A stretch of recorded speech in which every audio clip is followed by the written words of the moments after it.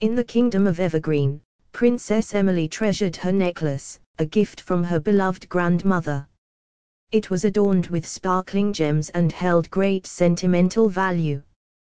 One sunny morning, as Princess Emily frolicked in the palace gardens, she felt a sudden pang of sadness. Her necklace was missing. Frantically, she searched everywhere, from her chambers to the royal gardens, but to no avail. Tears welled up in her eyes as she realized she had lost her precious necklace.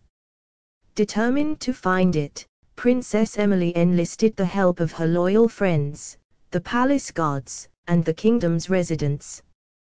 Together, they combed through every nook and cranny, leaving no stone unturned. As the sun began to set, hope waned, and Princess Emily feared her necklace was lost forever. But just as she was about to give up, a kind-hearted villager appeared, holding the necklace in their hands. Overjoyed, Princess Emily hugged the villager tightly, grateful for their honesty and kindness.